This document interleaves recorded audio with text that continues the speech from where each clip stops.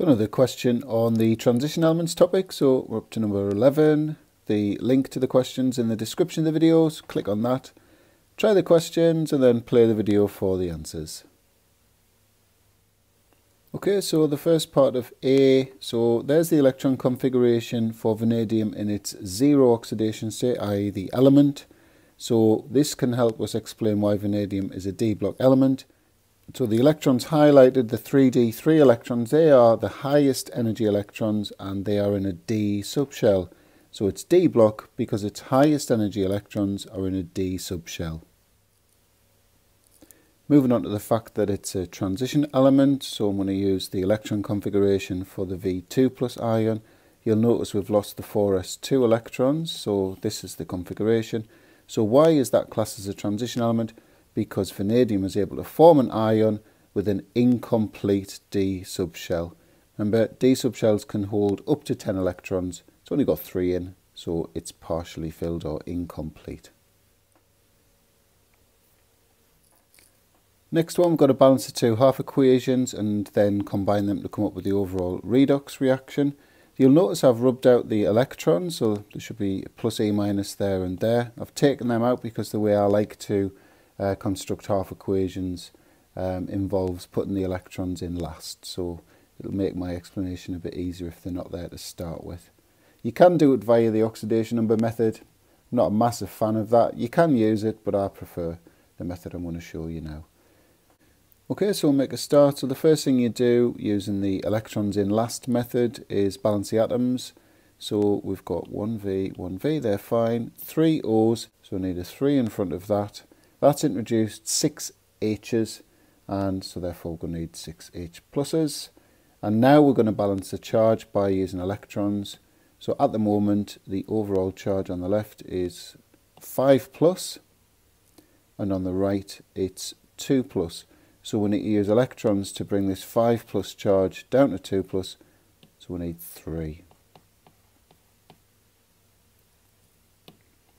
The other half equation, dead easy, 1 zinc, 1 zinc, they're fine. There's no oxygens or hydrogens to worry about, so it's literally just the electrons now.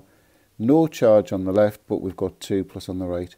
So we need to bring this charge down to 0, 2 electrons needed. So to come up with the overall equation, we just need to get the electrons to be the same on either side. So in this case, it's going to be 6. So if we multiply this half equation by 2, this one by 3, and then add them together, the electrons will cancel out and we'll be left with the overall equation.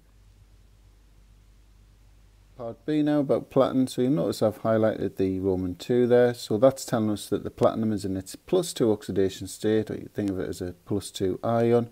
The two ammonias don't have any charge and neutral, and these two chloride ligands are -1 each. So you can see that these charges are going to balance each other out, so no overall charge. Next part, these two label diagrams for the two stereoisomers of platinum. So obviously we're talking about trans platinum and cis platinum. Just to explain the difference.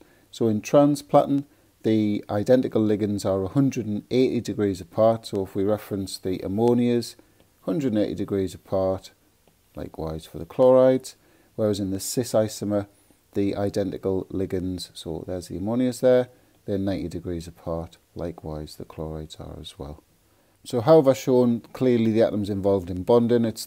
Basically it's the way you draw your ammonia molecules. So obviously the N is the atom that's bonding to the central platinum 2 plus ion via a pair of electrons. So it's coordinate bonding, basically what we're after here.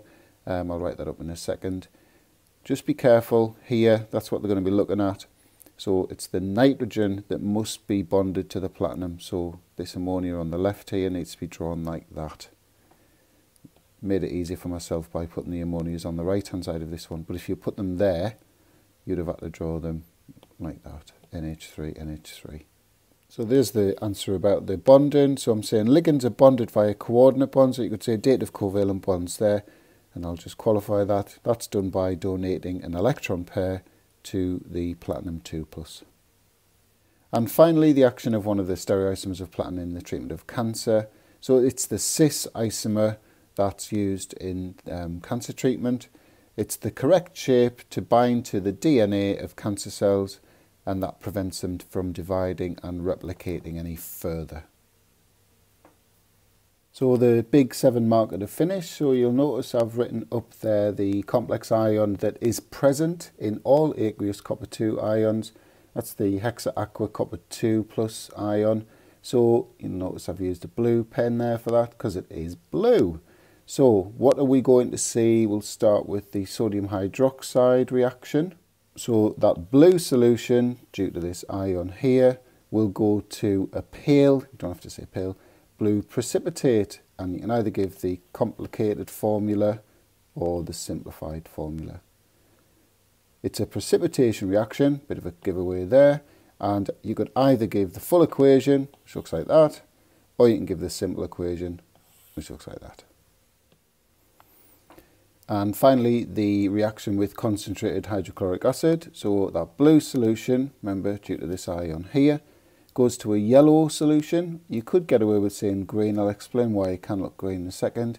So blue solution to yellow or green solution, and that's due to the formation of this complex of copper.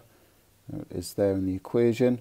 That's a ligand substitution reaction. So the water ligands are substituted by these 4 chloride ligands. That's the only equation you can give for this. So if this was in its pure form, it's yellow. Often you've got the yellow and some of this left over, which is blue, and that's where that green solution comes from. So the exam board will allow either of those colours for that.